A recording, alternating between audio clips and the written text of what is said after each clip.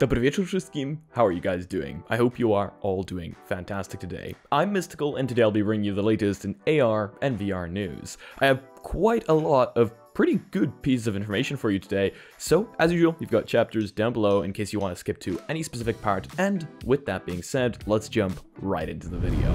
The first piece of information that we have is about the layout application. We've actually talked about Meta's layout application before, and at first it may not seem like anything big, but considering the fact that this app is made by Meta, what I want to look at here is the UI. Some people have been getting access to the layout application now, and I must say that the UI here looks absolutely incredible. Definitely much more comparable to something Apple Vision Pro-like than what we currently have on the Quest. People are saying that it's quite difficult to believe that this UI and the Quest UI are made by the same people. But I think that this is exactly where we are heading. So, in case you guys are waiting for that massive UI overhaul that is supposed to be coming to Quest, perhaps this is something that we could be expecting. Reflections, opacity, and a whole ton more. Overall, I'm a huge fan of what they're doing inside the layout application, and I really do hope that we will be able to see more of that in the UI overhaul. But yeah, more and more people are getting access to this app now, and you can check whether you have access to it in the link down below. If you do, you'll be able to download it. If you don't, well then you won't. I don't have access to it myself, but I get to look at the videos and be jealous of everyone. Now let's move on to another undocumented V64 feature. More and more of these are coming out as we continue, and unfortunately, I still don't have access to V64. I know I said you can sideload it, however, I tried sideloading the version from Basti's website, and it seems that that may or may not be the PTC version, because I didn't get any of the features. It's either that, or, you know, gotta love Meta's staggered rollout, where you get the update, but you don't get the features yet. You know, top-notch quality. Either way though, another really cool feature in V64 is the space setup scan. And I'm actually not entirely certain why they made this undocumented, as this is quite important for the future of augmented reality, and I just personally think it's a really cool feature in general. From Luna on Twitter, an undocumented feature in the Meta Quest V64 found by Squashy9. After completing a space setup scan or pressing the optional add furniture, it will now try to automatically detect and label planes/objects it sees within the mesh. It's a big deal, and I'm surprised they didn't mention it. Exact same thing here. So essentially now, the Quest will actually automatically find planes in your room and label them, whether it's a couch, whether it's a TV, whether it's a table. You know, you had to do that manually in the past. It was incredibly annoying, and sometimes they would shift just ever so slightly if you had to redo your boundary, but now the Quest actually has the ability to do that itself. And judging by this video, it seems to do it very, very well. Will be a huge help when creating future planes for augmented reality games like Demio, for example, where I do need to select, you know, where a table is, etc., etc., and it does let you edit the plane later on in case it placed something in incorrectly. I think that this is a quality of life improvement that needed to come sooner rather than later, and I'm happy to see it's now here. Let me know whether you have V64 and whether you have noticed this one. Now, for those of you guys that play PC VR, I have fantastic information. Humble Bundle is back out with virtual reality's mystery and mayhem. In case you don't know what Humble Bundle is, it's a service that actually sells you VR games, not just VR games actually, just games, PC games in general, at a lot of a cheaper price. And not only is it better for you because it's a bundle and it's a lot cheaper, which you'll see in a second, but it also helps support the channel and supports charity as well. So in case you want to check out this bundle, links will be down below. They are affiliate links. Enough of that, let me tell you about this bundle. If you pay at least $18.46, that's in euros, you get 9 items in your bundle. 7th Guest VR, which is fantastic. You get Firmament, you get Another Fisherman's Tale, you get After the Fall, Deluxe Edition, No More Rainbows, Arizona Sunshine, Deluxe Edition, Broken Edge, and A Fisherman's Tale. That is a whole €198.08 worth of value for just $18.46. These are PC VR games, so essentially once you purchase this bundle, you'll get a Steam key, you put it into Steam, and you just activate your games. So they're not Quest games, they're Steam games, but if you guys do play PC VR, I think this is a fantastic bundle. In case there's any games in there that you might want, now might be the time to get them. Another little thing that may or may not have gone unnoticed is the YouTube apps only community blog post. Actually, no, wait, this isn't YouTube, but it is the YouTube app on the MetaQuest store. Once again, noticed by Luna, the first and only developer post for the YouTube VR app on the Quest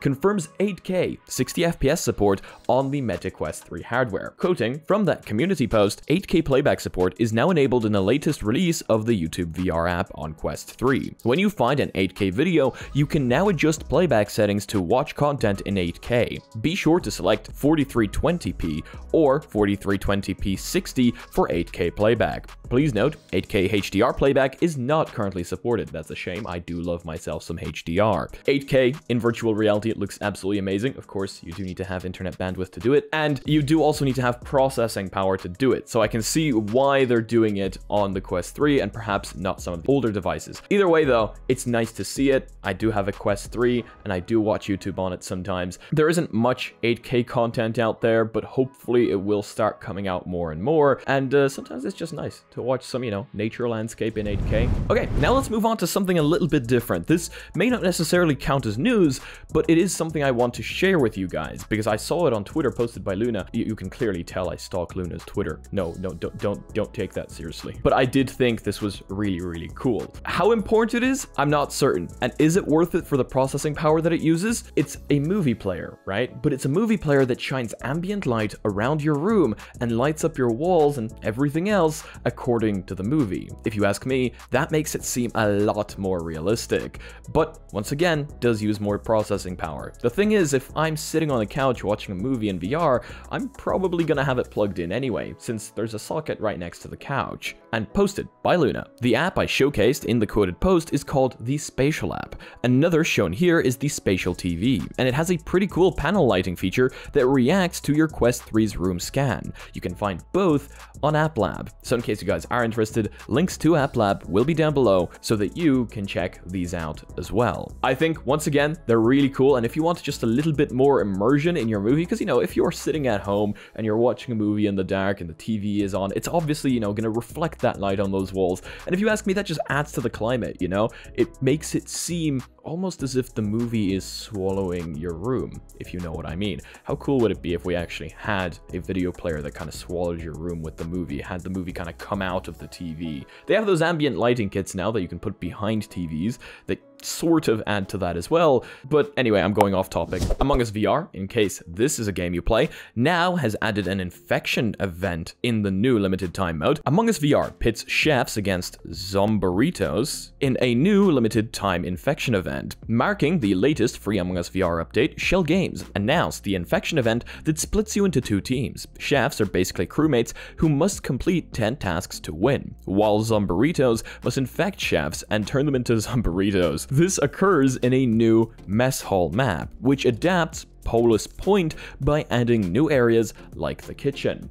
So, in case you guys do have Among Us VR, they keep coming out with updates, actually. There's been a lot of updates recently, just completely adding to the game, and I'm very happy to see it. Sometimes it's like a game releases, there's no updates, it kind of goes stale. No, these guys keep adding, seriously. Props to Shell Games. In case you guys are playing Among Us VR, you now get another brand new game mode to play around with your friends in. And finally, Into the Radius 2 is coming to PC VR soon. CM Games, the developer behind the single-player survival shooter Into the Radius 2020, confirmed in a new gameplay trailer that its long-awaited sequel is coming to Steam Early Access this summer. The game, which has both a single-player and 4-player co-op campaign, just got its new trailer. There's still no word on whether the studio is considering a Quest version of the game. However, we'll be following along with the studio via the game's developer Discord channel. In the meantime, you can wishlist the game on its Steam page. So in case you guys are into the Radius, well, you can now be looking forward to a sequel coming, well, hopefully pretty soon. Either way though, that's going to be it for today's video. Thank you all so much for joining me today.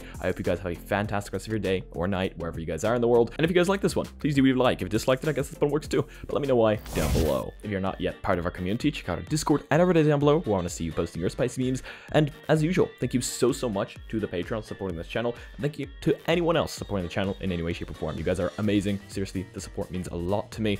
And just seriously, thank you so much. As usual, if you guys want to be notified of future content coming up on the channel, make sure to smack that subscribe button with your forehead, ding my bell, and see you again in the next video. Peace. Mamy problem, bo ja nie wiem, gdzie jest wlew. No co ty gadasz? Nie wiem, gdzie jest stara tutaj wlew. Nie żartuję sobie. Serio. Tu gdzieś powinien stara być. Boże, stara, jak to? Wzięłaś auto i nie wiesz jak to? Ej, dobra. Bierz rzeczy i chodź, idziemy na stację. Przepraszam bardzo, a jest może tam jakiś pracownik przy dystrybutorach? stacjach? Nie możemy sobie zatankować, potrzebujemy pomocy. Wzięłyśmy auto taty i nie wiemy, gdzie jest wlew.